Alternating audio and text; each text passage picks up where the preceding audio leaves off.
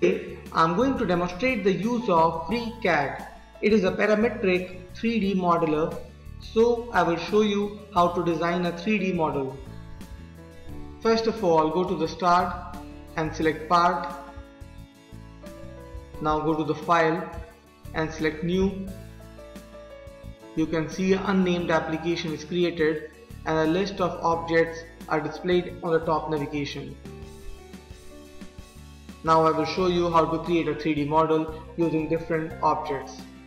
For example, I am going to take torus solid and I am going to take one cone solid.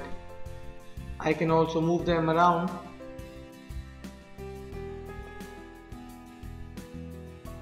Now I am going to select cone and will go to the data and change the radius to 10.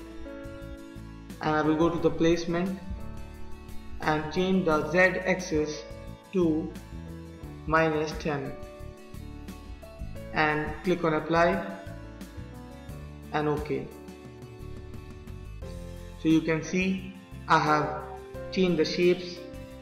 Now select both torus and cone and go to the option run a boolean operation with two shapes.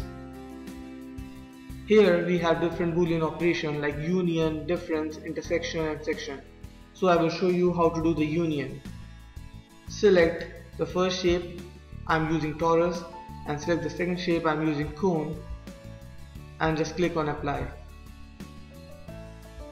So now you can see both the different objects are combined into one single object and we have a new 3D model.